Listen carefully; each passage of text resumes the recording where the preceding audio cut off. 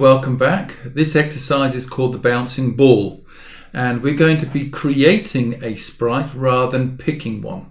So let me show you how to get started. Well, the first point is to go up to here and turn this from untitled to bouncing ball. Once we've done that, we want to get rid of our sprite.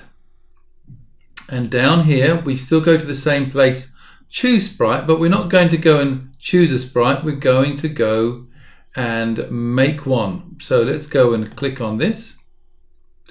And up comes this canvas. Now we'll keep the outline black, and we're going to take the brightness all the way down to 0. So that's going to be a black color.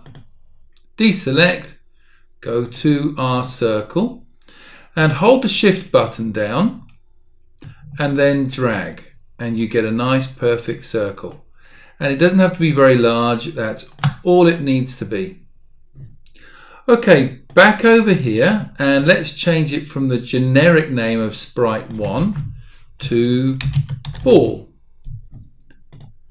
And once we've gone and done that, we've got costume done, we can go over to code.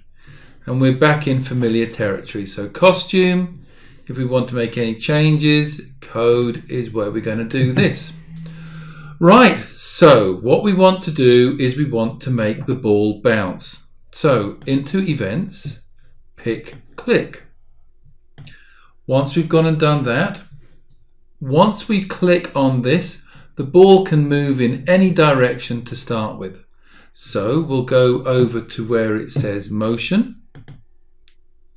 And we're going to go to turn. And at the moment it's going to turn just 15 degrees. Well, we'll change that by going down to operators and pick random. And we can put it into this circle. And we want it to pick any degree from 0 to 360.